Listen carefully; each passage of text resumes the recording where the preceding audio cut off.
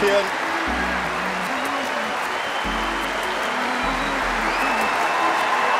Her first ace of the final.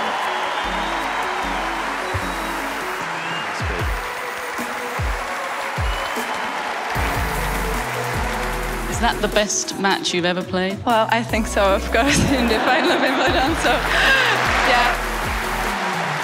It was a dream of hers when she was in her darkest hours recovering that she should play on this court. The dream is being realized now. I think I already won Wimbledon because I'm here. I was pretty happy kid running on the clay. Over those years, I always been happy to play. I never liked to watch tennis on the TV, but I really love to play. I really wanted to be playing at Wimbledon. I never really dreamed to win it, but I always dreamed to play at Wimbledon. I love it. I love to play on grass, to see the white and to see the history, to see all the pictures, to see the names on the wall, who won it. The air is different, the uniforms. I don't know how to explain. It's something historical, special. Be playing in the center court is something which you can really have only at Wimbledon. At the beginning, those years wasn't good. I was losing very first round, but I played it. That was something which really the dream came true. The interesting thing about Petra Kvitova and her career is that in a lot of ways she kind of burst out of nowhere. She didn't play many junior slams. She wasn't really an entity on the ITF circuit and the lower levels of tennis. Even for the quote-unquote tennis hipster, she kind of came out of nowhere. She really made a big stamp in 2010. She made the semifinal at Wimbledon. She bageled Caroline Wozniacki and Victoria Azarenka en route to that semifinal loss to Serena. That was the first time that the relationship between Petra Kvitova and Wimbledon began to become clear. It was the year which really changed everything, I would say. It was 2010. Suddenly, I was playing very good game. Even physically, I get a little bit stronger. Suddenly, I made a semi-final, which I lost to Serena. It was such an achievement, not as a tennis player, but off the court as well, because it was my first big achievement at the Grand Slam. By the time that she came to Wimbledon in 2011, she was at that point a top 10 player. She was in the midst of an incredible season on the WTA Tour. She would ultimately finish the year at number 2. Especially at Wimbledon, I remember one practice from 2011. And then I said, listen, you're gonna win this tournament. And that happened. I remember that practice so well. When she was playing it, you could see that she is learning every single match. She developed that so well. When she's having a really good day, it's so impossible to beat her. I remember very specifically going to one of her matches. It was against Janina Wickmeyer, and it was just winner after winner after winner. That was my first glimpse in person of what Petra could do on grass. The final day was really something special. She was the favorite, of course, by far. I do remember I was number 8 seeded. When I stepped on the court, I was so nervous, but when I held my racket and we had those 5 minutes warm-up, I felt good. I mean, the nerves were just gone. People didn't really have a sense as to how Kvitova would handle the pressure of playing in her first Grand Slam final. And Sharapova had this aura of steely invincibility once she got to those finals. It was incredibly quick. It was a dominant final. Sharapova played well. Kvitova was just that much better, finishing it off with a clean ace, which was an iconic moment, I think, in her career. Stunning end. Petra Kvitova is the Wimbledon champion. And of course, I do remember when I came up, first I hugged my coach, and then I hugged my mom and I hugged my dad. He didn't say anything because he was just crying, and he was just so happy, and that's what mattered, I think. I saw them when I held the trophy, and I saw Martina. She had the glasses, but I think that she had the tears in her eyes as well underneath, so it was like very, very nice. She just played such good tennis. I mean, she played her best tennis, no sign of nerves. She looked like she always belonged. 2011, when I played French Open, I made my 3rd round, and before my 3rd round, we had a practice with David, and I said, you know, coach, what happened to me? I had a dream. I had the Wimbledon trophy in my hand. I see the picture now of me holding the trophy that year, That was my dream. The Wimbledon ladies singles champion, Petra Kvitova. A new champion. It's been a long journey. The seeds of a star being born were sown that day. She's kind of become, within the sport, this icon, which has been a lovely thing to see. Those 3 years, I heard many comments. It was just one Grand Slam and I could never ever repeat it. But I was still top 10 player on those three years. The third round match that she played against Venus in 2014 was one of the most iconic grass court matches I've seen as a professional tennis writer. There was so much anticipation about this match because Venus was also in a very good spot. Beautiful.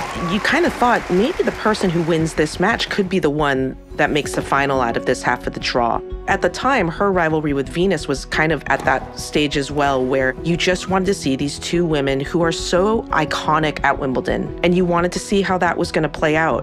They absolutely delivered. Kvitova won narrowly in 3 hotly contested sets. It was just electric first strike grass court tennis.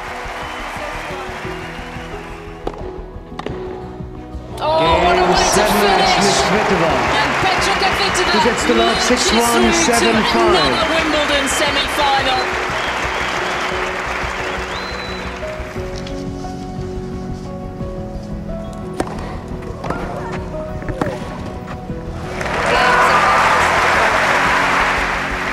Petra Kvitova, who takes her place once again in the Wimbledon final. Going into the 2014 Wimbledon final, Kvitova in all ways should have been the heavy favorite. She had absolutely blitzed the field. She was barely losing games. But the whole chatter was 2014 Wimbledon felt like Eugenie Bouchard's coronation. It felt like the public was really behind her. It felt like people were rooting for Bouchard to get this win. And then when she went out there and put in that performance, absolutely dominating. And I remember one shot, this running backhand that she yanked cross court as a passing shot past Bouchard. She didn't react in this exuberant way, but she just hit one of the best shots I've ever seen somebody hit under pressure and just held up a solitary fist at them. And I saw her reaction. I was like, oh my gosh, she's on it. It was one of the most incredible final performances I've ever seen. I saw the final against Jeannie and it was unplayable because I think she was in a zone. Jeannie had no chance. It was really unbelievable. I don't even know how I get to the zone. When it's working everything together, then it's something which it came very naturally. In the day, I can beat everybody. In the interview, yeah, I said happy birthday to my dad in Czech. My dad, who has a birthday tomorrow, so všechno nejlepší tatí zítra.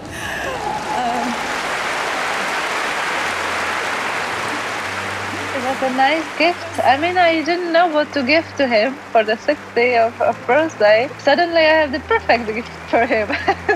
By that time, 2014, everybody kind of loved Petra. She was beginning to that point become one of the icons of the sport and really potentially being the best player of that generation.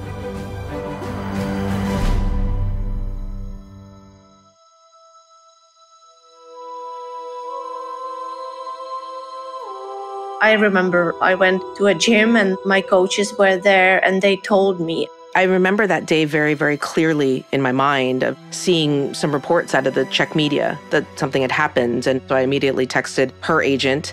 I couldn't say anything. I was in shock and I cried. It wasn't even about tennis at that point in my mind. This was just like somebody who's just an incredibly nice person has been attacked in their home. I just remember being very, very shaken by that, obviously. Playing at Wembley was my motivation to coming back, to be honest. The first question I asked my doctor if I gonna make it happen and play in Wembley in the time. And he couldn't answer me, obviously, because I had like a 5% of chance that I can play tennis again. In the beginning, I was not even thinking about how she's gonna be, if she will be available to play tennis. She shows me like she's a really strong person and strong player, and like from beginning I was feeling that she wanna do everything what is possible to play tennis again. Yesterday morning, during a session with the doctor, I was able to move the fingers on my left hand, which I think was the biggest gift I could have, to feel the fingers. And this was the greatest Christmas present I could have wished for. I had to really deal with it mentally because it wasn't really easy, and I had to work with my fingers as well, even in my parents' apartment. I think actually in the tennis-wise, I learned that I can somehow adapt, because since then, of course, my fingers are not 100%, so even holding the racket, it's a little bit different, I would say. When she first started to come back, you felt like, it's just nice for Petra to be back on the tennis court. We're just happy she's playing. There are no expectations here. The greatest victory is that she can step out on court. How she comes up from such things, it is incredible that she came back and she's still playing like unbelievable. It takes so much strength to get to that point where you can just concentrate on that and nothing else. To me, it's still what I marvel at is the mental strength. She said this match would be her final. She's won her final. No one knows how hard I had to work to be back. But on the other hand, it's been great to be here again. I mean, it was my goal to play this even this year, and that's what I did. So deep myself, I feel very grateful to have this option to play. I think I learned that I'm a little fighter, not only on the court, but off the court even more probably. It was pretty difficult. I'm still scared to go alone, especially during the night. Still with me, but it's getting better with the time, but probably it will be never gone.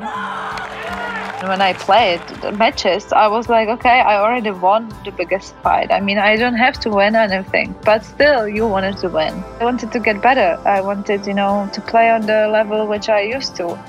In the US Open, when I lost to Venus in the 3 sets in the quarterfinal, that was the tournament, and I was like, okay, I'm able to face the best in the world, and that was something for me very significant. I was there when she won the semis. She was extremely happy, but kind of also in shock. It was great to see her succeed after such a trauma. For us was the miracle, to make another Grand Slam. She lost in 3 sets. Of course, after the match, Petra was really sad, but I was really proud of her. She played one of her best tennis that time, so I was really proud of her. Probably not so many persons was believing that she can make it, and I'm happy for her. To not feel those last 2 fingers, which are essential, to me, that's just astonishing. Forget the emotional and mental aspect of it and the trauma, but just the physical aspect of it is amazing that she's been able to play this well. Thank you for everything, but mostly thank you for sticking with me, even we didn't know if I would able to hold the racket again.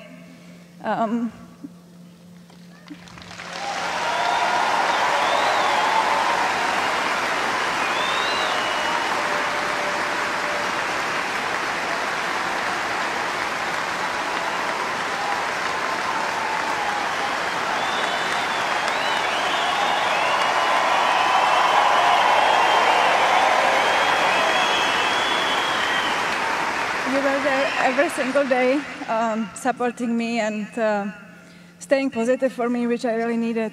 It's probably wasn't really easy, so thank you so much.